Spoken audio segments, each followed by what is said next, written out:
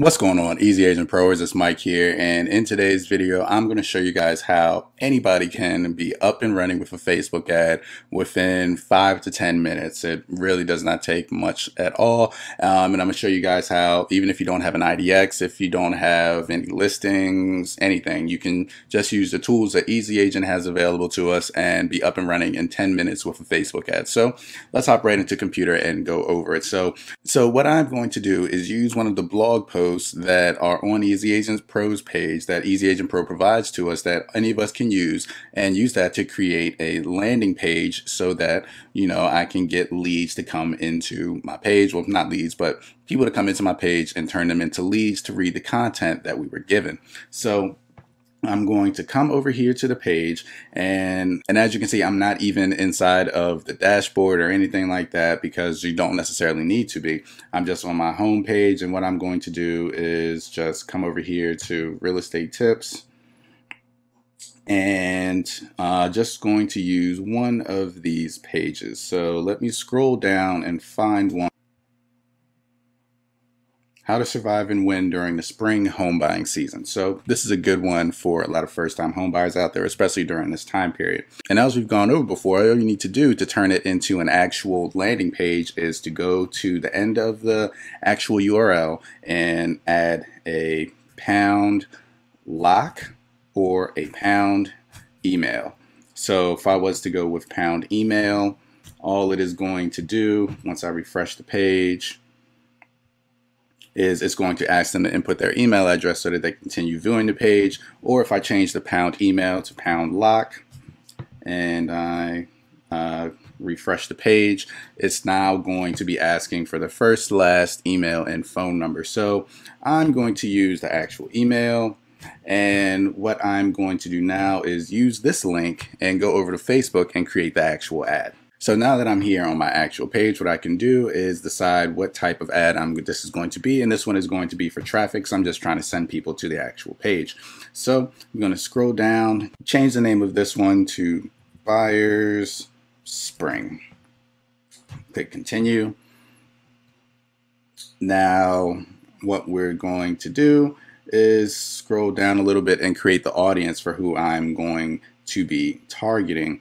So just as an example, my targeting would be a little bit more specific than this in any of the ones that I would actually be using, but this would realistically work as well. So what I'm going to do is move this over and pinpoint the specific area that I am interested in and drop a pin. And by dropping a pin, what I can do is decide, say right in this Tampa area, right there, and everywhere within 10 miles I'm going to be targeting. Now most people may not know the age ranges that work best for them, so this can be kind of a guess for you. However, when I was just starting out, I thought of it kind of logically. I don't want to work in 55 plus communities, so I changed the age group for the maximum to 54, and most first-time home buyers are around,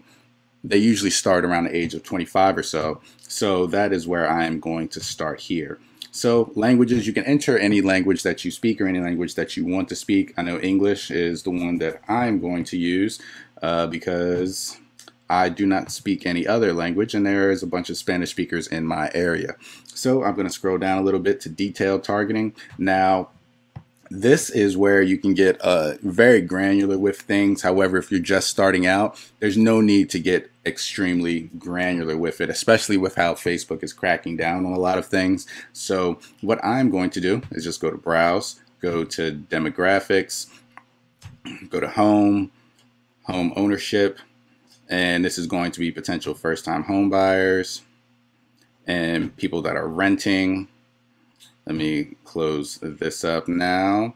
And what you can do after you've put in the first two or a couple of them that you're interested in, you can go down that list and find all of the demographics, interests, and things that you may want to target. However, what you can also do is click on this suggestion tab right here. And if you put in a couple, it's going to start to target. It's going to pull up some things that you may be able to start to target. So people that are likely to move, I want to target them. People that are interested in looking at Zillow, I want to target them. People interested in buying a house. People that are interested in house hunting, so on and so forth. You can go through and start looking up a whole bunch of different ones that can come up. There are going to be tons of them. So we can scroll down a little bit, exclude people. The main thing that I'm going to be interested in excluding is real estate. And what you're going to do is anything for behaviors or employers for real estate or real estate brokers, I'm going to exclude them. So right there. There's going to be this one right here. I believe there's one more that I usually like to use, which is, yes, these three right here.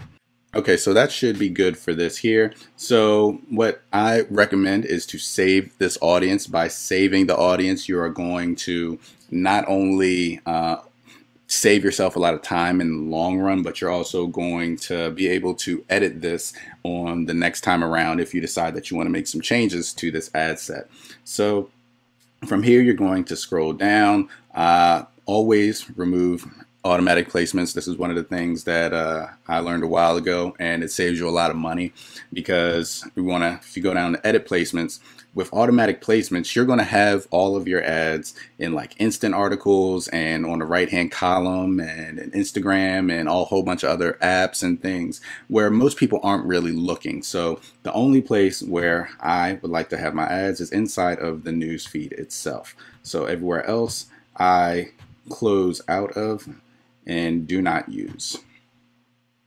All right.